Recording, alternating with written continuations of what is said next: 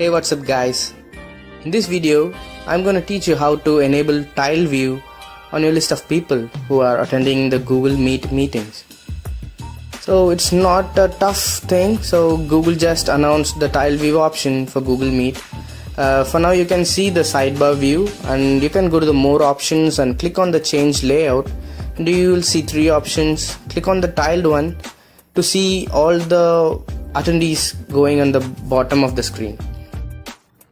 A presentation is going on in the background, so I'm going to stop the presentation to show you how the tile view is going to be when there is no presentation going on.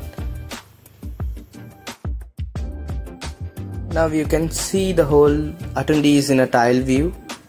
This will be easy for you to see each and everyone's face and speak to them. You can also revert that back to the sidebar just by going to the more option and change layout, and you can also choose spotlight, so where you can directly speak to the current speaker or the presenter.